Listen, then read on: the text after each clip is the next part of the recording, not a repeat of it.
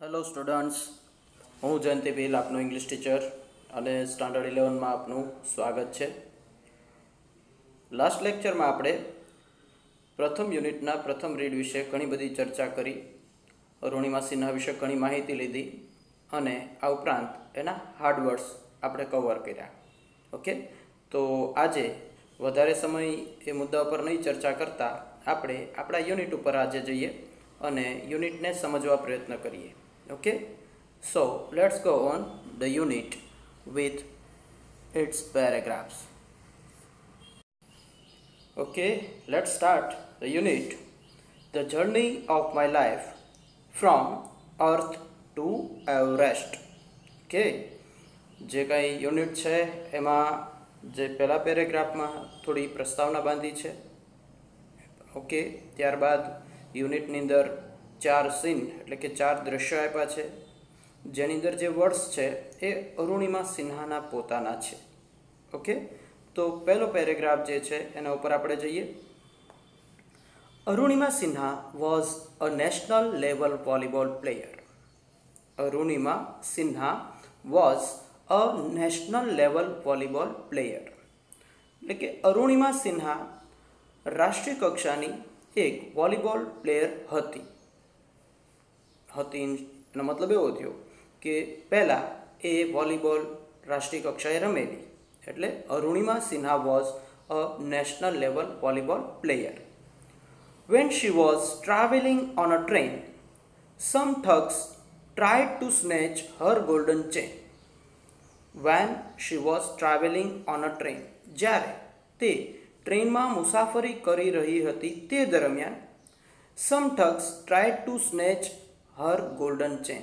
કેટલાક ઠગ્સ એટલે કે ચોર કે લૂંટારા, કેટલાક ચોર કે ઠગ્સે એના સોનાનો ચેન એના ગળામાં હતો એ જૂટવી લેવા પ્રયત્ન કર્યો.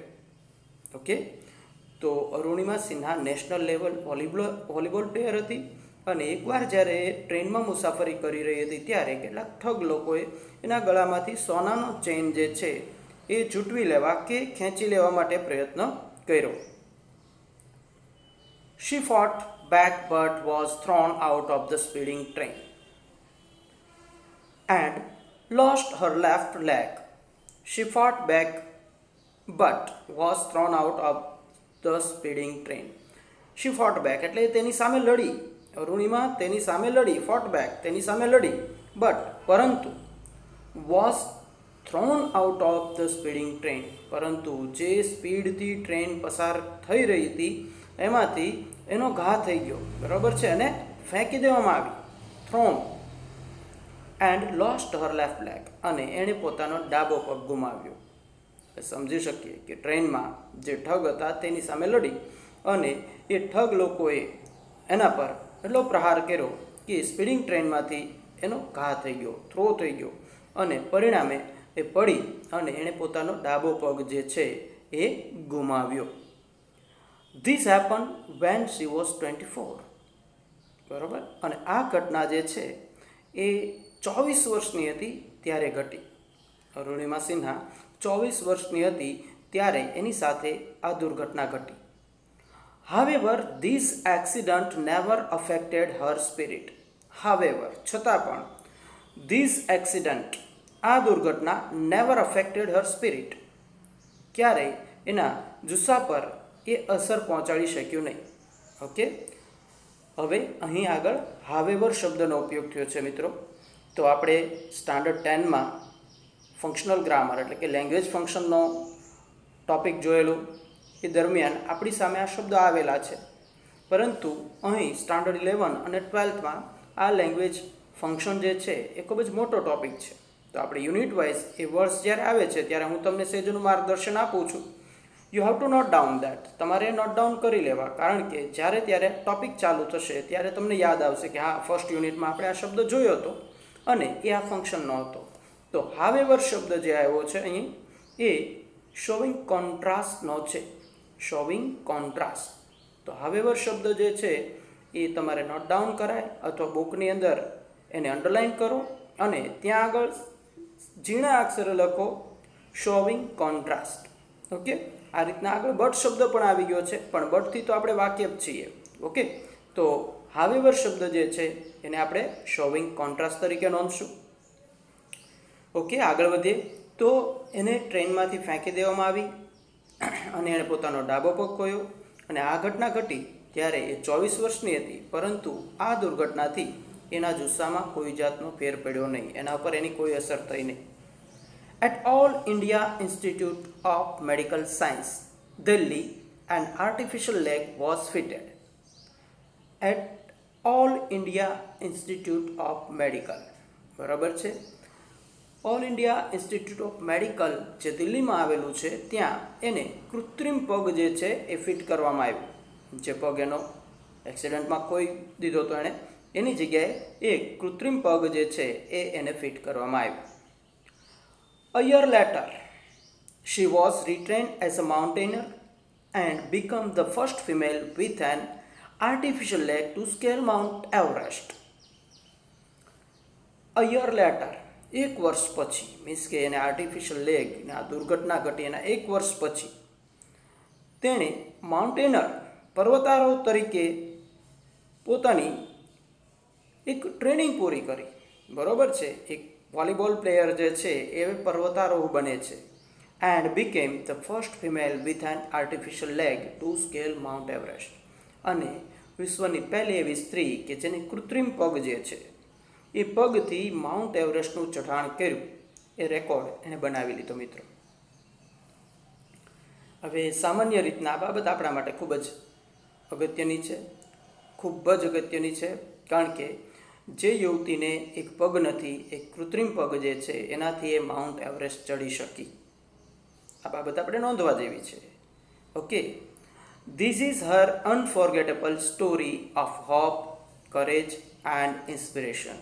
અને અહીં આ જે સ્ટોરી છે એ અનફોરગેટેબલ છે, ક્યારેય ભૂલી ન શકાય, ક્યારેય વિસરી ન શકો તમે એવી સ્ટોરી છે, એની આશા, એની હિંમત અને એની પ્રેરણાની. આપણી સામે અહીં અરુણિમા સિન્હાના જે 3 ગુણો છે, હોપ, કરેજ એન્ડ ઇન્સ્પિરેશન ની સ્ટોરી આપણી સામે છે, જે આપણે ક્યારેય ભૂલી ન શકીએ અને લોકો પણ ક્યારેય ભૂલી નહીં શકીએ. Let's read 4 scene of her life નેરેટેડ in her on words. તો લેટ્સ રીડ, તો ચાલો વાંચીએ, 4 સીન, 4 દ્રશ્યો, ઓફ હર લાઈફ, તેણીના જીવનના 4 દ્રશ્યો વાંચીએ. નેરેટેડ એટલે વર્ણવેલા, નેરેટેડ ઇન હર ઓન વર્ડ્સ, તેના પોતાના જ શબ્દમાં વર્ણવાયેલા કે લખાયેલા એ 4 દ્રશ્યો ચાલો તો જોઈએ અરુણિમાના જીવન વિશેના. ઓકે, ચાલો let's start scene number 1.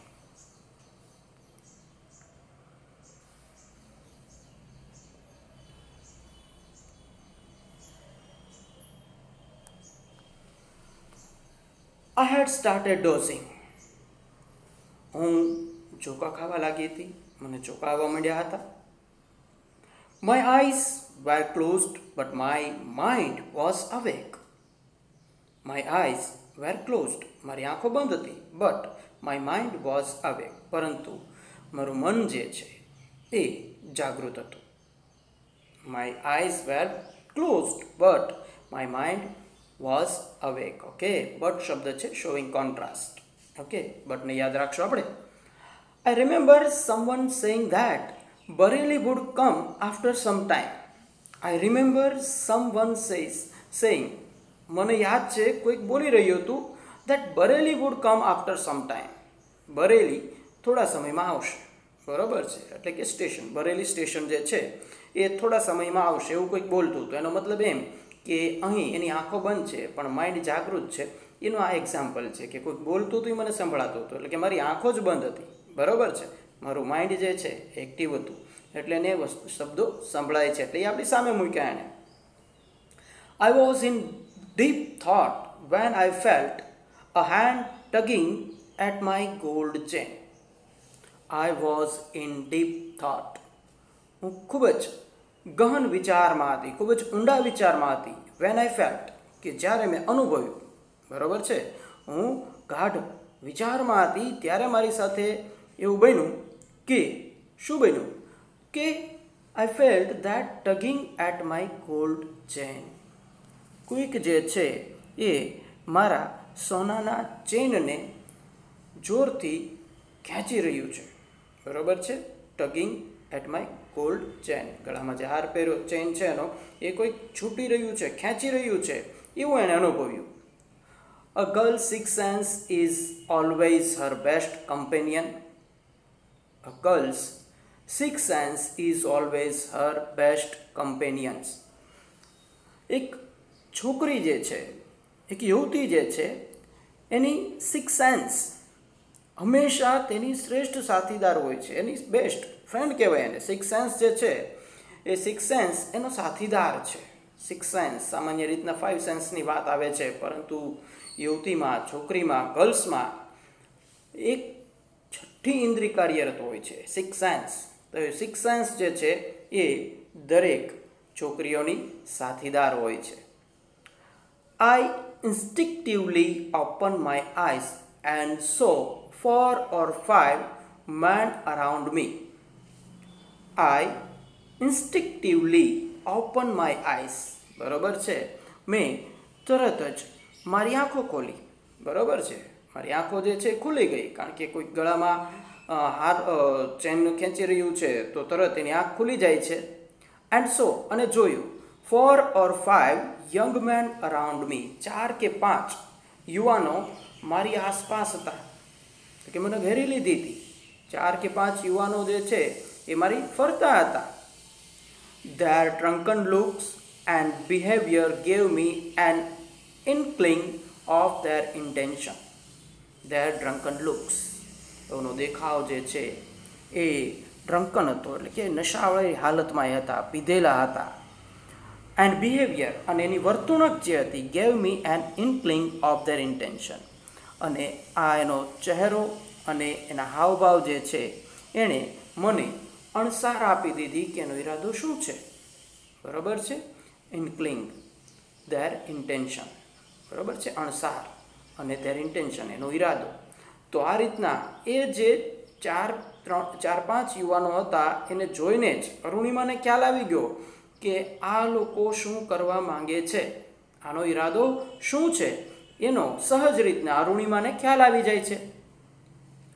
I stood up in a flash to tell them that I had no intention of parting with my chain. I stood up in a flash to tell them that I had no intentions to parting with my chain. હું તરત જ ઊભી થઈ ગઈ. બરાબર છે. Stood up in a flash, તાત્કાલિક ઊભી થઈ. ટુ ટેલ ધેમ, તેઓને કહેવા માટે, દેટ કે આઈ હેડ નો ઇન્ટેન્શન્સ, મારા એવો કોઈ ઈરાદો નથી, of parting with my chain, મારા ચેનથી જુદા થવાનો મારો કોઈ ઈરાદો નથી. એ બાબત સહજ રીતના એ લોકોને આઈડિયા આવે એટલે હું ઊભી થાઉં છું તાત્કાલિક. સો દે કેમ ટુગેધર એટ મી. સો દે કેમ ટુગેધર એટ મી, માટે તેઓ મારી નજીક આવ્યા. બરાબર છે. કમ ટુગેધર એટ મી, એ 4-5 જે યુવાનો હતા એ તરત જ મારી નજીક આવ્યા. Even though the compartment was full, none of my fellow passengers got up to even inquire what was happening. આ ખૂબ જ સરસ મજાનું સેન્ટેન્સ છે. ઓકે. પહેલી બાબત એ કે ઇવન ધો શબ્દનો ઉપયોગ થયો છે. બરાબર. ઇવન ધો જે છે એ પણ શોવિંગ કોન્ટ્રાસ્ટ છે, તો એ શબ્દને અંડરલાઇન કરીએ, ઇવન ધો. ઓકે. ઇવન ધો શોવિંગ કોન્ટ્રાસ્ટ, એટલે કે વિરોધાભાસ છે. ઇવન ધો ધ કમ્પાર્ટમેન્ટ વોઝ ફૂલ. બરાબર છે. આખું કમ્પાર્ટમેન્ટ ફૂલ હતું, મીન્સ કે ટ્રેનનો આખો ડબ્બો જે છે એ ખચોખચ હતો. None of my fellow passenger, પરંતુ મારી સાથે જે મુસાફરો હતા, got up to even inquire. None of my fellow passenger got up to even inquire. એક પણ મારી સાથે જે મુસાફર હતો એ ઊભો ન થયો કે શું થઈ રહ્યું છે, વોટ વોઝ હેપનિંગ, શું થઈ રહ્યું છે, એવું મુસાફરમાંથી કોઈ પણ ઊભું થયું નહીં. Okay. Forget about their coming to my rescue. ભૂલી જાઓ એને કે જે મારા બચાવમાં ન આવ્યા. એક કટાક્ષ છે સમાજ ઉપર, આજની સોસાયટી ઉપર આ કટાક્ષ છે કે જ્યારે ત્યારે કોઈ લોકો સાથે અન્યાય થાય છે તો આપણે માત્ર બારી ખોલીને જોઈએ છીએ, દરવાજે ઊભા ઊભા જોઈએ છીએ, પરંતુ શું થઈ રહ્યું છે અને શું ન થવું જોઈએ એ બાબતની સમજણ શક્તિ આ સોસાયટીમાં છે નહીં. બરાબર, આ કોમન સીન છે, દરેક જગ્યાએ જ બાબત આપણે જોઈએ છે. અને અરુણિમાએ પણ આ ફેસ કર્યું છે. એટલે કે સોસાયટી જે છે એનો માહોલ આખો એવો છે કે જ્યારે ત્યારે આવી કોઈ પ્રવૃત્તિ થાય છે, કોઈ ગુંડાગીર્દી જમાવે છે, કોઈને અન્યાય થાય છે, તો એની સાથે રહેલા કોઈ લોકો એની સાથે ઊભા રહેતા નથી. આ એક કટાક્ષ છે અરુણિમા તરફથી આપણને બધાને. I had no option but to take them on. મારી પાસે બીજો કોઈ ઓપ્શન નહોતો, બીજો કોઈ વિકલ્પ હવે હતો જ નહીં. But to take them on, પણ મારે માત્ર એનો સામનો કરવાનો હતો, એની સામે ફાઇટ આપવાની હતી. To take them on. So I coat a youth who was trying to seize me up by his collar and pushed him back. I kicked a couple of others. So તેથી I caught a youth, મેં એક યુવાનને પકડ્યો. So I caught a youth, મેં એક યુવાનને પકડ્યો. who trying to seize me up, કે જે મારી સામે જોઈ રહ્યો હતો, મને જોઈ રહ્યો હતો, એને મેં પકડ્યો. by his collar, એની કોલરથી પકડ્યો એને. and push him back, અને પાછળ ધકેલી દીધો એને. ઓકે, 24 વર્ષની યુવતી, અને 24 વર્ષની યુવતી જે છે પોતાની સામે 4-5 યુવાનો છે, પીધેલી હાલતમાં છે, એવા લોકોની સામે ફાઇટ આપે છે. તો એક યુવાનનો કોલર પકડે છે અને એને ધક્કો મારી દે છે. આઈ કિક્ડ અ કપલ ઓફ અધર્સ, બીજા કેટલાકને એ લાત મારે છે, કિક મારે છે. N exceptional battle had begun inside the train on the move. એક યુદ્ધ જે છે ટ્રેનની અંદર, એક યુદ્ધ જે છે એ ચાલુ થઈ ગયું. બરોબર છે. કેવું યુદ્ધ ચાલુ થઈ ગયું? તો કે એક્સપેક્શનલ, ધારા મુજબનું જ તે ગણતરી હતી તે કે અહીંયા આવું જ કરવું પડશે, સીધો જો ચેન આપી દઈશ તો કામ પતી જશે. પણ એણે ચેન નથી આપ્યો, પણ એણે શું કર્યું છે? સામી ફાઇટ આપી છે. તો આ ફાઇટ જે છે એણે સામી ચાલુ કરી દીધી. હવે શું થાય છે? ચાલુ ટ્રેનના કોચમાં, ડબ્બામાં આ ફાઇટ ચાલુ થઈ ગઈ છે. The wolves made another attempt to snatch my chain. The wolves made another attempt to snatch my chain.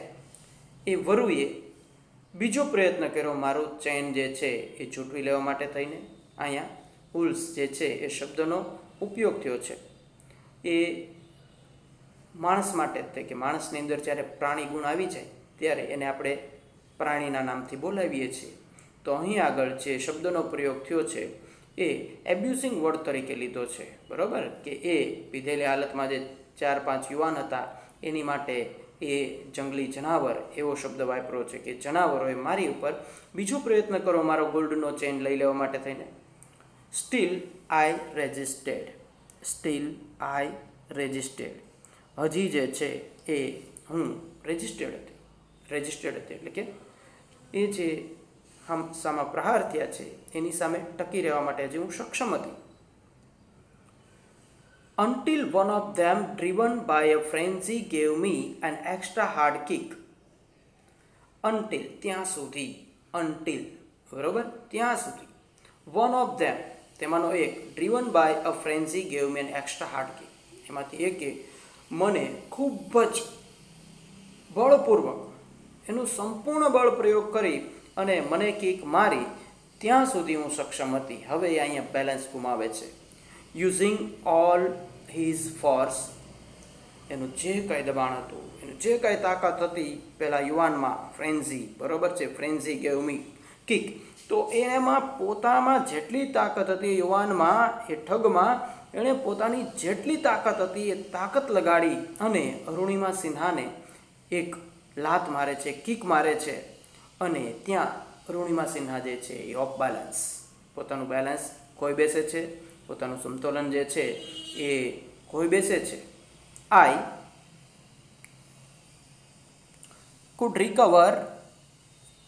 Could not recover in time, અને આ વખતે હું રિકવર થઈ શકી નહીં, મીન્સ કે સામનો કરવા માટે પાછી આવી શકી નહીં, મારી જાતને હું બચાવી શકી નહીં. I literally fell flew out of the train, still holding my mobile phone. કાયદેસર રીતના બરાબર છે, હું ટ્રેનમાંથી ઉડી, કિક મારી એટલે ટ્રેનમાંથી જે લાત મળી એને લાટથી એ ઉડી અને મોબાઈલ ફોન જે છે એ હજી મારા હાથમાં જ હતો. I was mid in air when I flew right into another train moving on the next track. I was mid air. હું હવામાં હતી, મીન્સ કે કોઈ સપાટી ઉપર એ નહોતી આવી, કોઈ સંતુલન જેને નહોતું મળ્યું એ એરમાં છે હજી. I was mid air when I flew right into another train moving on the next track. બીજું જે ટ્રેક છે એ ટ્રેક ઉપર પણ એક ટ્રેન આવી રહી છે. તો બે ટ્રેન જે છે બે ટ્રેક ઉપરથી પસાર થઈ રહી છે. એક ટ્રેન જે છે એના એક કોચમાંથી એક ડબ્બામાંથી અરુણિમા બહાર ફેંકાય છે અને સામે બીજી ટ્રેન છે. તો બીજી ટ્રેન જે આવે છે એની સાથે એ અથડાય છે અને ત્યાં સુધી એ હવામાં જ છે. My body hit the moving steel and rebounded to my train. My body hit the moving steel and rebounded to my train. તો જે આને કિક મારવામાં આવી એને કારણે જે સામેની જે ટ્રેન જે છે એની સાથે અથડાય છે અને ત્યાંથી અથડાઈને પાછી પોતાની ટ્રેન સાથે આવે છે, ભટકાય છે. This ping pong must have continued for several seconds before gravitational force pulled me down. This ping pong must have continued for several seconds. કેટલીક સેકન્ડો સુધી આ ઘટના જે છે એ ચાલુ રહી. શું? તો કે પિંગ પોંગ પોતાની ટ્રેન સાથે અથડાઈ, સામેની કોચ સાથે અથડાઈ, પાછી પોતાની ટ્રેન સાથે, પાછી અહીંયા આ ઘટના જે છે એ થોડાક સમય માટે ચાલુ રહે છે જ્યાં સુધી ગ્રેવિટેશનલ ફોર્સ ગુરુત્વાકર્ષણ બળ મને નીચે ન ખેંચી લે ત્યાં સુધી આ ઘટના જે છે એ ચાલુ રહી. કેટલું ભયાનક દ્રશ્ય છે, બરાબર છે, આપણે કલ્પના જ ન કરી શકીએ. ટ્રેન સાથે અથડાવું, બરાબર છે, 5 વ્યક્તિઓ એક સાથે પ્રહાર કરે, આ ઘટના ખૂબ જ ભયંકર કહેવાય. બહુ હિંમત જોઈએ આનો સામનો કરવા માટે અને એ અરુણિમા કરે છે. Despite my effort, my left leg fell on the track. Despite my efforts, મારા પ્રયત્ન છતાં, my left leg fell on the track. મારો ડાબો પગ જે છે એ ટ્રેક પર પડી જાય છે. ઓકે, સમજી શકીએ. ડાબો પગ એનો ટ્રેક પર પડે છે, ટ્રેન જે છે મૂવિંગ છે, બે ટ્રેન મૂવિંગ છે ને એની વચ્ચે છે, તો ત્યાં આગળ એનો પગ જે છે એ ટ્રેક પર આવી જાય છે. ઓકે, હવે અહીંયા એક શબ્દ આપ્યો છે ડિસ્પાઇટ. ઓકે, તો ડિસ્પાઇટ જે છે એની નીચે અંડરલાઇન કરશો અને આ પણ શોવિંગ કોન્ટ્રાસ્ટ છે. શોવિંગ કોન્ટ્રાસ્ટ વિરોધાભાસ બતાવે છે ડિસ્પાઇટ. આ યુનિટમાં તમે જોશો હાવેવર, ઇવન ધો, બટ, ડિસ્પાઇટ આ પ્રકારના જે લેંગ્વેજ ફંક્શન આવ્યા છે, લેંગ્વેજ ફંક્શન આપણને બતાવે છે કે આ યુનિટની અંદર શોવિંગ કોન્ટ્રાસ્ટ જે છે એ ફંક્શનનો મેક્સિમમ ઉપયોગ થયો છે. ઓકે, તો ડિસ્પાઇટ નીચે અંડરલાઇન અને ત્યાં પણ લખી લો શોવિંગ કોન્ટ્રાસ્ટ અથવા નોટબુકમાં નોટ ડાઉન કરી લો ડિસ્પાઇટ એટલે showing contrast. Despite my efforts, my left leg fell on the track. Gutch was the sound of my leg getting chopped. ગચ એવો અવાજ આવ્યો, બરાબર છે, એટલે પગ જે છે એ ના પરથી ટ્રેક ચાલી ગયો એટલે જે બોન જે તૂટી ગયા એનો અવાજ ત્યાં આગળ આવે છે અને આ બતાવે છે કે આ રીતના મારો જે પગ જે છે એ કપાઈ, લેગ ગેટિંગ ચોપ્ડ, પગ જે છે એ અહીંયા કપાઈ ગયો છે. There was no one to hear my intense scream.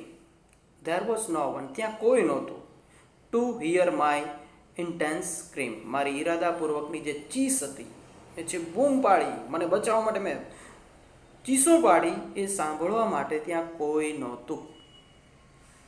I lay motionless for a while, watching the red tail light of the train until it dimmed and faded into darkness. Then I fainted.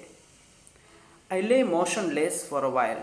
થોડી વાર માટે હું કોઈ પણ પ્રકારના motionless એટલે કે કોઈ પણ પ્રકારની અવાજ વગર હું એમનેમ જે છે એ કોઈ પણ પ્રકારની મૂવમેન્ટ વગર થોડી વાર માટે એમનેમ પડી રહી.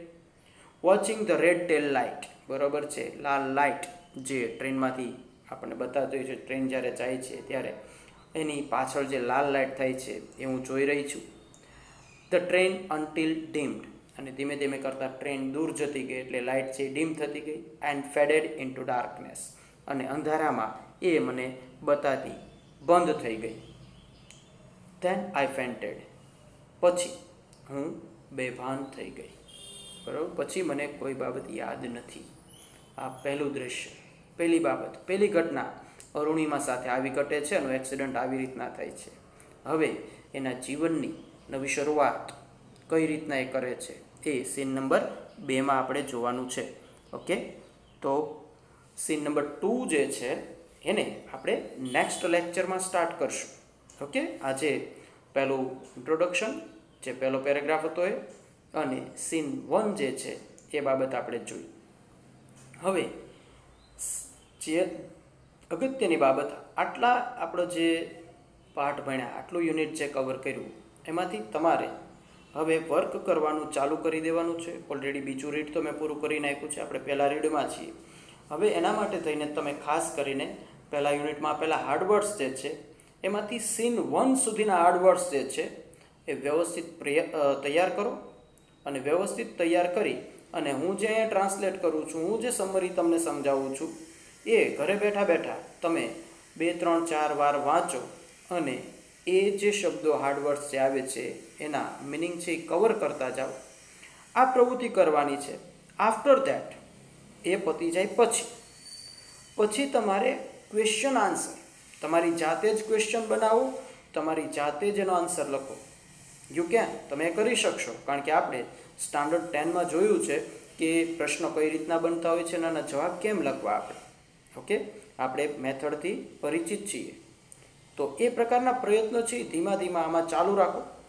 ઓલરેડી તમને જે કાંઈ યુનિટ કવર થશે એ મુજબ તમને એની વર્કશીટ તો મળશે, પણ અત્યારે as a part of your duty you have to prepare this, જેથી કરી અને ક્વેશ્ચન આન્સર કઈ રીતના લખવા એ આપણને ધીમે ધીમે કરતું પાછું યાદ આવી જશે. પ્રશ્ન બનાવો, એના જવાબ લખો, બરાબર છે.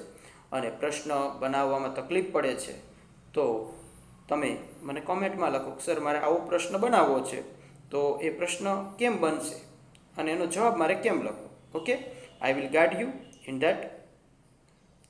અને બીજી બાબત, જે પહેલો પેરેગ્રાફ જો યુનિટનો, બરાબર, પહેલો પેરેગ્રાફ એટલે કે આ paragraph, the journey of my life from earth two Everest, એમાં અરુણિમા સિન્હાથી લઈને હર ઓનવર્ડ્સ ત્યાં સુધીની જે ડિટેલ છે એ આખો પેરેગ્રાફ વેલ પ્રિપેર કરો. કારણ કે શોર્ટ નોટ જ્યારે આપણે ડ્રાફ્ટ કરવાની થશે ત્યારે આખો પેરેગ્રાફ જે છે આપણી માટે મોસ્ટ આઈએમપી છે.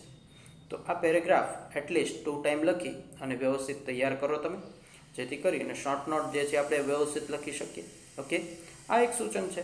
અને વધારામાં આ યુનિટમાં અત્યાર સુધી જ્યાં જ્યાં લેંગ્વેજ ફંક્શન આવ્યા છે એ શબ્દ નોટ ડાઉન કરો અને એને તમારી યાદીમાં રાખો. ઓકે, આટલું વર્ક આજના લેક્ચરમાં રાખીએ છીએ. બાકીનું વર્ક નેક્સ્ટ લેક્ચરમાં આપણે જોશું. ઓકે, અને આઈ હોપ કે તમે આ રીતના જે લેક્ચર મારા ભણી રહ્યા છો એમાં તમારા પૂરતા પ્રયત્ન હશે સમજવા માટે અને શીખવા માટેની તમારી ધગશ પણ હશે. Okay, so we will meet in next lecture. Goodbye, have a nice day.